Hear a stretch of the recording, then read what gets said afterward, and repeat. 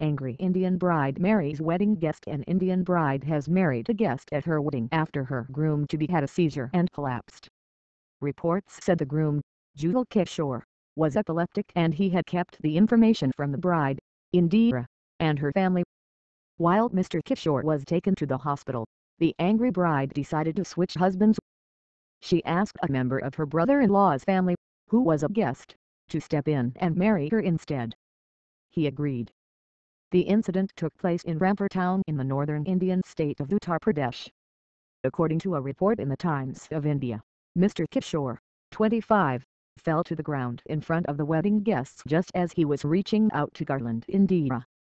On his return from the hospital, Mr. Kishore pleaded with Indira to change her mind, telling her that he would be ridiculed by friends and relatives if he went home without a bride, but she refused. Local police official Ramkiladai Solanki told the BBC that Mr. Kishore and his family were initially upset and lodged a complaint with the police.